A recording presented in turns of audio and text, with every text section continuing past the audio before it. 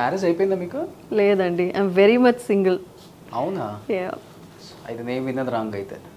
అది చాలా వినుంటారు నా గురించి, రూమర్స్ అన్నీ వస్తూ ఉంటాయి, but I'm very much single అండి. అంటే బిగ్ బాస్కి వెళ్తున్నాడు అర్జున్తో మ్యారేజ్ అయిందని విన్నాను. లేదు, అంటే there was a time when we were dating, అంటే మేము కలిసి చాలా ప్రాజెక్ట్స్ చేసాము, అంటే షార్ట్ ఫిల్మ్ టైంలో అది. So we were dating for a bit, కానీ అదేం వర్కౌట్ అవ్వలేదు అండ్ మేము విడిపోయి కూడా చాలా కాలం అయింది. Failure, love fail.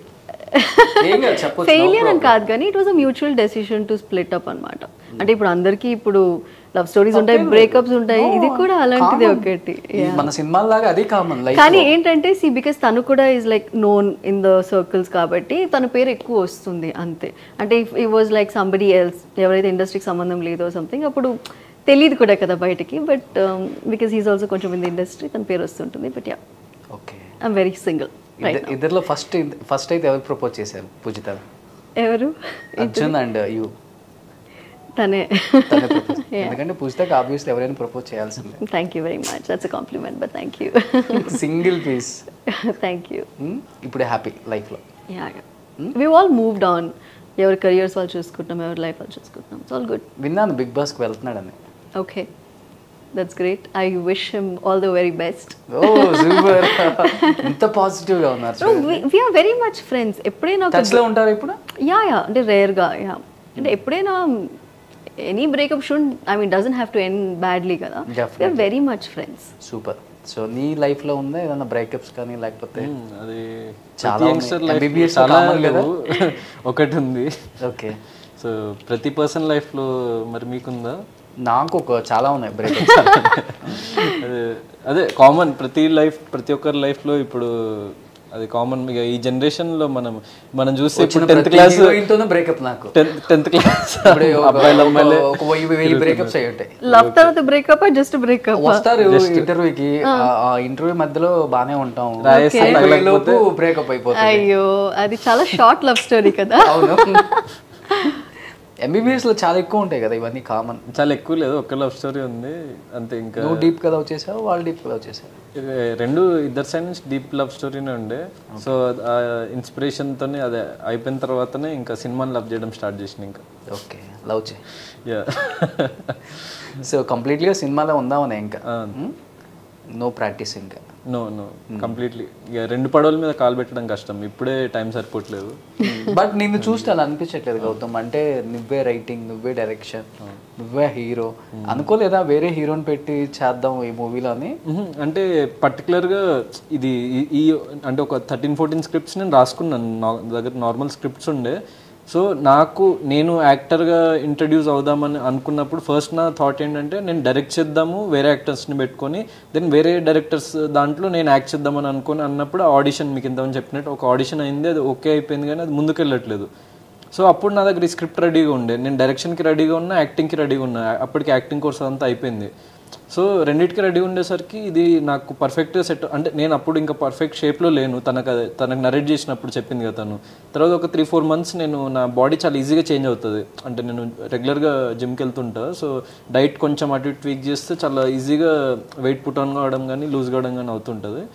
సో నేనే ఇంకా చేద్దామని చెప్పి నేను ఆ క్యారెక్టర్ స్కిన్లోకి వచ్చేసి కంప్లీట్లీ హెయిర్ పెంచుకొని అట్లా రాక్ స్టార్ లుక్లో వచ్చి ఫోటోషూట్ చేయించి ఆ కాన్ఫిడెన్స్ వచ్చిన తర్వాత ఇంకా షూట్కి వెళ్ళిపోయాం అనమాట. ఇంకా ఓకే, ఫస్ట్ తన నరేషన్ చేసినప్పుడు నీ మైండ్లో వామ్మో సమ్ కాలేజ్ బాయ్ 3 months తర్వాత వావ్ అవునా కదా? Yeah sorry, yes yes, full transformation అన్నమాట. తను నాకు కూడా చెప్పింది, అంటే మైండ్ సెట్ తెలియదా తనకి స్టోరీ నచ్చిందంటే కానీ నా మీద కాన్ఫిడెన్స్ లేదు. ఓకే.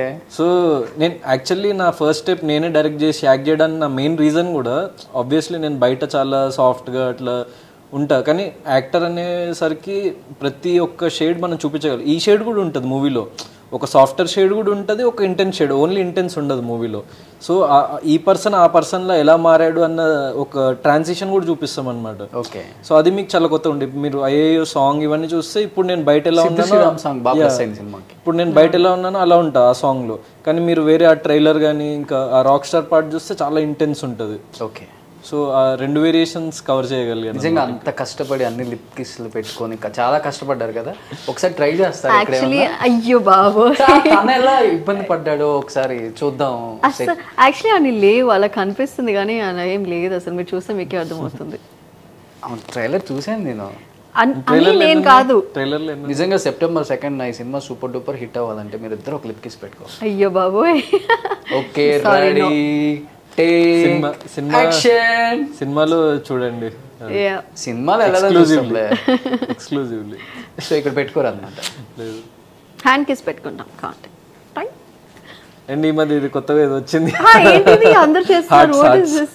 నేను హార్ట్ అంటే నేను మామూలుగా ఇలా పెడతాను, ఈ మధ్యలో అందరూ ఇలా పెడుతున్నారు. అదే ఈజీగా ఉంటుందని. బట్ ఇది హార్ట్ కాదు, మీరు ఒక డాక్టర్ నే సైకలాజికల్లీ మ్యానిపులేట్ చేయడానికి ట్రై చేస్తున్నారు, అది మర్చిపోకండి. Is very smart, scene that. అంటే చూసి పండిపోయిందండి. ఇంకో కొత్తగా చూడటానికి ఏం లేదు కాబట్టి ఈ సినిమా కొత్తగా ఉంటుంది, డెఫినెట్లీ చూడండి.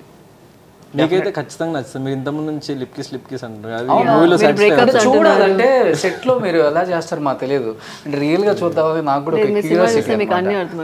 అంటే మీరు బిఫోర్ అన్నాడు మీరు బ్యాకప్కి వెళ్ళినప్పుడు తను ఒప్పుకోదు నేను కూడా ఒప్పుకున్నట్లుంటాను, కొంచెం మీరు ఒక 2-3 టైమ్స్ నేను అడుగుతానా అది నాకు తెలీదు, బట్ తిన్నాక ఎక్కువ తెలుసు కదా మీకంట. తినైతే అడుగుండాడు ఫర్ షూర్. నేను లేదనే చెప్పిన. మరి మీరు నార్మల్ ఒక మంచి స్క్రిప్ట్తోని మీరే డైరెక్షన్ చేయండి, నేను ఖచ్చితంగా అప్పుడు మీరు చెప్పింది చేస్తాను. నేను మీరు లిప్ కిస్ ఏంటి, మీరు ఏం చేయమని, నాకు స్క్రిప్ట్ నచ్చి మీరు షూట్ అదే అది మీ ఇష్టం, మీ ఊహకు వదిలేస్తున్నా నేను. నా ఊహ అంటే ఇంకా చాలా, నా ఊహ కన్నా మీదే ఎక్కువ ఉంది, కష్టం. So anyhow last and final గా ఈ మూవీని థియేటర్లోనే ఎందుకు చూడాలి, ఫ్యామిలీ ఆడియన్స్ తో చూడొచ్చా, ఎస్పెషల్లీ లేకపోతే ఓన్లీ యూత్ కే కనెక్ట్ అవుతుందా, ఎలా? One more thing I want to add is my parents watched the film. నేను యాక్చువల్లీ చాలా భయపడ్డాను, because like I said I come from very strict family and చాలా critical ఉంటారు మా పేరెంట్స్ నా వర్క్ అంటే. సో నేను ఏమైనా సైన్ చేసే ముందు కూడా నేను చాలా ఆలోచిస్తా, లైక్ వాళ్ళు ఇబ్బంది పడకూడదు, వాళ్ళు ఫీల్ అవ్వకూడదు అని. సో ఈ మూవీ నేను చూపించినప్పుడు నేను చాలా టెన్షన్ పడ్డాను for obvious reasons. I mean కస్ వర్డ్స్ ఉన్నాయి అండ్ కొన్ని ఇంటిమేట్ మూమెంట్స్ ఉన్నాయి. My parents watch the film and my heart was beating, ఏమంటారని. వాళ్ళు దేని గురించి మాట్లాడారు. They said your performance was amazing, you look great, I'm very happy that నీకు ఇంత మంచి full fledged movie, full fledged role and ఇంత నీకు యాక్ట్ చేయడానికి స్కోప్ ఉన్న ప్రాజెక్ట్ దొరికింది and we are very happy is what they said.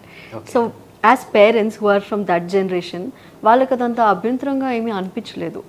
And ఈ movie is also in a way that పేరెంట్స్కి వాళ్ళ కిడ్స్ తాలూకా సైకాలజీ అర్థమవుతుంది. లైక్ నేను గ్రోయింగ్ అప్ స్టేజెస్లో మా పేరెంట్స్ ఈ సినిమా చూస్తుంటే బాగుండేది అని అనిపించేది, బికాస్ నేను I group in like I said very strict కండిషన్స్లో, ఈ టైంకి బయటకు వెళ్ళొద్దు, ఇది చేయొద్దు, వీళ్ళతో మాట్లాడుతూ అలాగా ఉండింది. ఈ మూవీలో దే షో దట్ మనం మన కిడ్స్ని ఎక్కువ రెస్ట్రిక్ట్ చేస్తే what they go through and ఎంత డేంజరస్గా ఉండొచ్చు అని, అండ్ దాన్ని what can be done to reverse that, అవన్నీ ఈ సినిమాలో చూపిస్తారు. సో పేరెంట్స్కి కూడా this movie is a must watch, like even are generation కూడా it's a must watch. Super.